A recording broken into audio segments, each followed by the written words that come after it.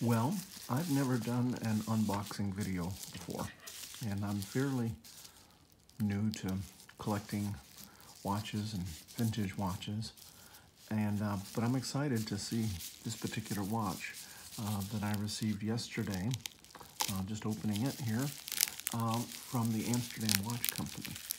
They sell homages to watches like the Rolex Submariner, made in cooperation with Squale. I'm not sure if it's pronounced Squale or Squale. But recently they found something exciting, which was a supply of previously unused cases that had been used by Blancpain to make the early versions of the 50 Fathoms dive watch back in the 1950s.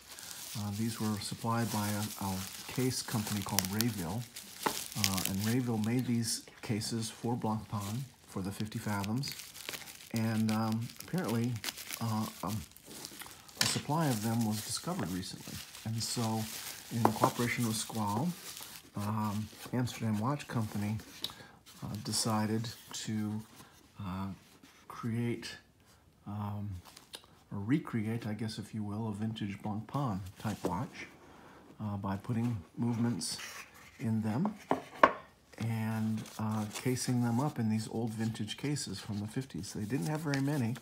It looks like the number that I received here was number 33 of this limited edition. I think they only had about 60 or so of these watches made. So here it comes in a nice, I'm quite honestly not sure if it's real leather or faux leather here, but a nice little leather watch case with a story of these special editions. Here's the little booklet that comes with it that describes the two special editions. And it describes a little bit about the relationship of Blancpain and Rayville. Here's the inside of the case that shows the Rayville mark there. And a little bit about, I guess, how they discovered it. And here's the company, Rayville, and the watches that they had cased up with these. So that's pretty exciting.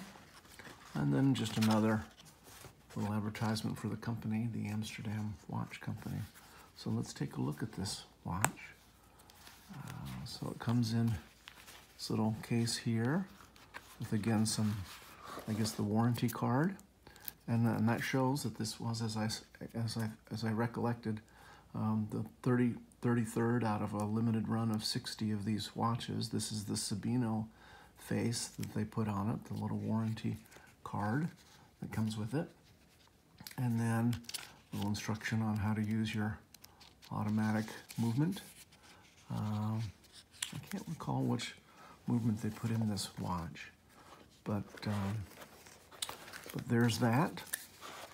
And just tucking that away here so we don't lose any of that. Here's the watch.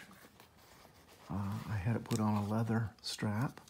Of course, these vintage divers were much smaller than modern divers, and I always have a bit of a challenge getting the plastic wrap off here. I'll be careful not to scratch the case here, but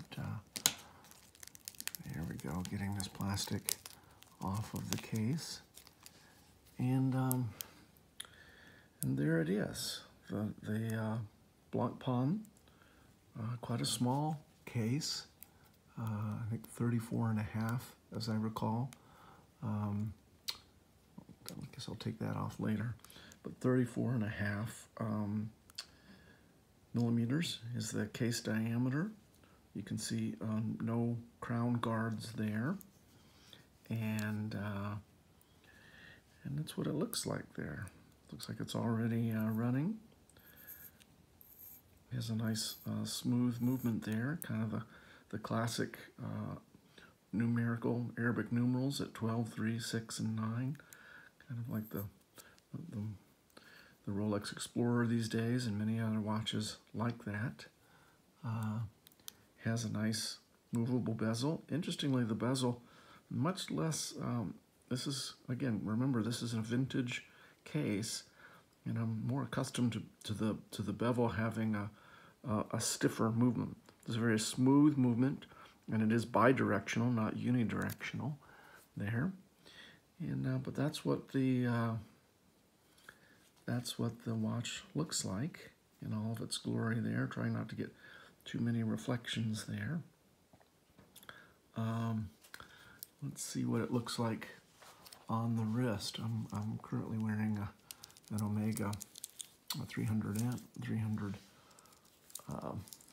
diver, which of course will be much larger than that. Let's get this out of the way here. It's kind of distracting, isn't it?